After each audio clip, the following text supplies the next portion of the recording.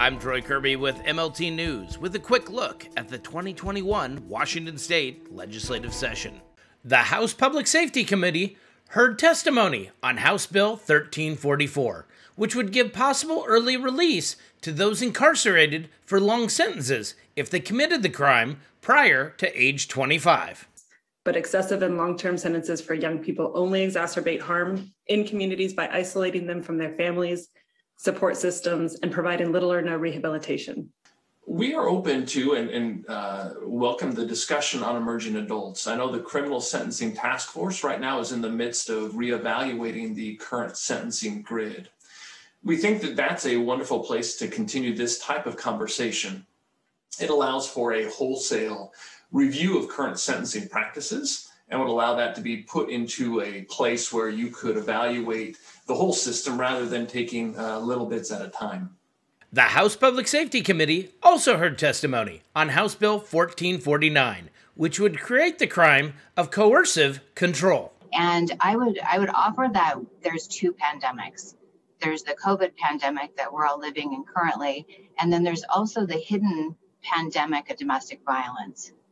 1 in 4 women, 1 in 7 men are affected by violent relationship behavior in their lifetime. I speak to you today from 2 different lenses. I am the Director of Programs for Peaceful Living, which is the accredited domestic violence, sexual assault, crime victim agency for Klickitat County.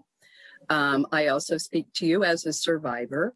I can tell you, yes, Representative Mossbrucker, I agree 100%. This pandemic is forcing survivors to be stuck in the home with their abusers. I am testifying today in strong opposition to HB 1449. No one should have to endure coercive control in their relationship. We want to thank the survivors, lawmakers, and member programs who are educating the public about the impacts of coercive control.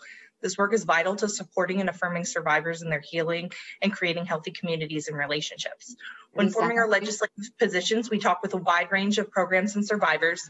While there's not always complete consensus given the complexity of the issue and varied experiences, our coalition has to raise up the unintended consequences when we have serious concerns about their impact on survivor safety.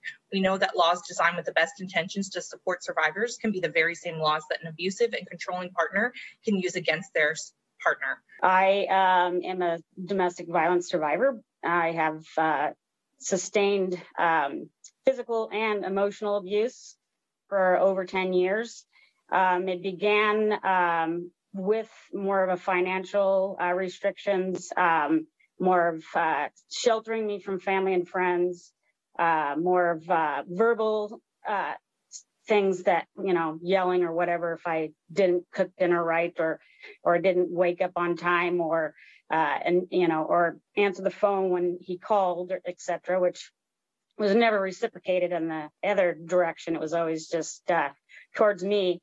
And so I became literally a prisoner in my house. We have grave concerns about adding coercive control to the criminal code because this expansion will likely lead to survivors being arrested, less likely to contact law enforcement for help, and increased criminalization of communities of color.